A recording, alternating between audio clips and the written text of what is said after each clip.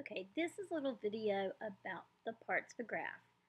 Some of them you already know, maybe you don't know them, so hopefully this will be either a review or a lesson. So either way. So when you look through here, and this, you could also look at a PDF of what I'm talking about too, so you can have this in front of you. But we're looking at a parabola. So this is a parabola, also called a quadratic equation. And the axis of symmetry, you can see where I'm like writing here, the axis of symmetry is a vertical line that divides it into half. That's kind of what symmetry means. It means it's the same thing on either side. So if I was going to identify the axis of symmetry on this particular parabola, the axis of symmetry is a vertical line. Vertical lines start with an X because it kind of looks like a bunch of V's coming together, which is kind of like vertical. And since it's going through at X equals 1, all along that vertical line, the value of X is 1. The value of Y is every single number, infinitely in both directions. So the axis of symmetry in this particular one is X equals 1. The other thing is the x-intercepts. Well, since this is the x-axis, the x-intercept is where it crosses the x-axis. So this is an x-intercept, and this is also an x-intercept. Now, a lot of the ones that I will have you doing on homework and things like that will come out as like really nice x-intercepts, which means that they would come out as like a whole number. Now this one has two x-intercepts. They don't all have two x-intercepts. A parabola can actually have no x-intercepts if it looked something like this. It could also have one x-intercept if it looked like this.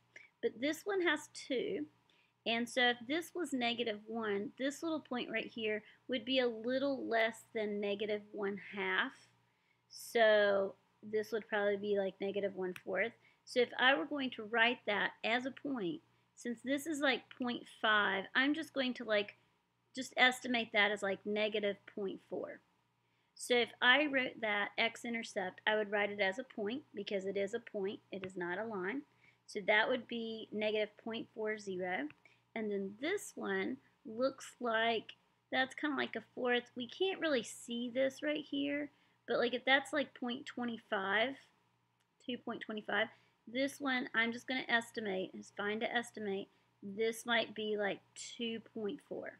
So that x-intercept is going to be 2.40, okay? Because that, again, is also a point. That is not a line. Now, the other things that you would need to identify is this little point right here. This is the y-intercept. The reason that it's the y-intercept is because this is the y-axis. So if this is the y-axis, the y-intercept is where the graph crosses the y-axis. So if I were going to write that point, the x value for that point is 0, and the y value for that point is -1. So when you're talking about the x-intercept, the y values are 0. When you're talking about the y-intercept, the x values are 0. Then the last little thing on this video is the vertex. The vertex is always located on the axis of symmetry, so it's smack dab in the middle, and it's kind of like, it's called the turning point.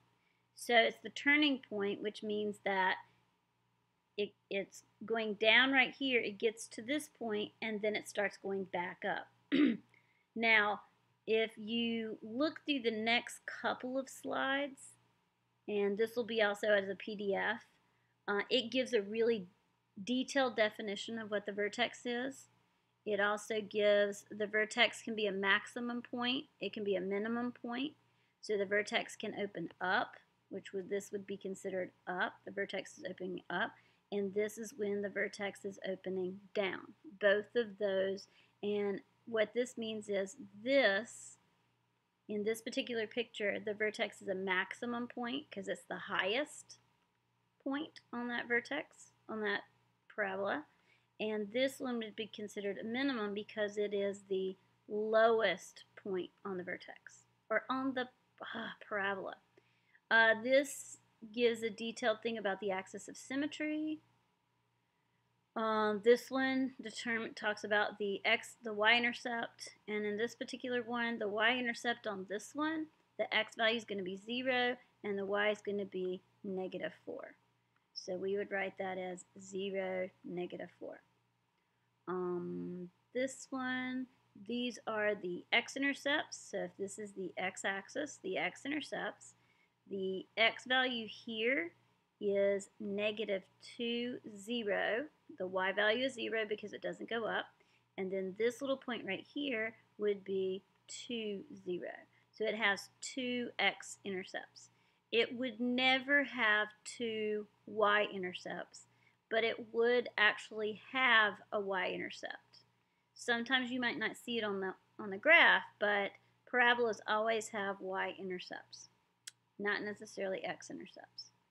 And then the other ones, it goes through some examples that I will ask you to write these down, and you can look at the picture and then write down the answer that you think, and then you would go to the next slide. The next slide would have the answer on it. If you didn't get the answer correct, then you can click on the video, and when you click on the video, it will explain. It will be me explaining how to do each question.